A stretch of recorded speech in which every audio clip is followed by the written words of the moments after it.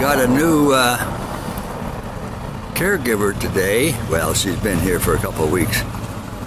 She was previously working at one of the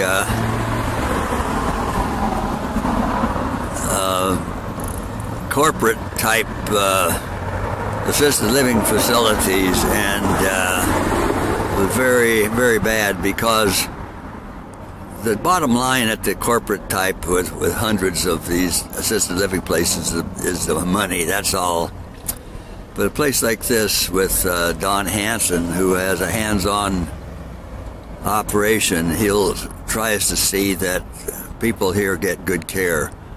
But a corporate like Vintage, I think the name was Vintage. No, Brookings. That is, they're mainly, all they're interested in is money. So their help will be less. Like, she was working the floor with 30 dementia people with just her to take care of them. Well, they're supposed to have at least two.